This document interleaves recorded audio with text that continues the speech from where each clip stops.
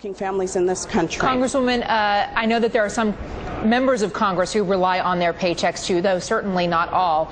We've already heard several senators, Joe Manchin, Senator Mary Landrieu, come out and say that lawmakers should not get paid or they will voluntarily forego their paychecks. Would you forego your paycheck if the government shuts down?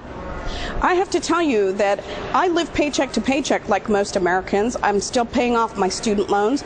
I have a 2-year-old son who I have to support, and I have to maintain residences on both coasts. It's very difficult for me to say, hey, I can give up my paycheck, because the reality is I have financial obligations that I have to meet on a month-to-month basis that doesn't make it possible for me.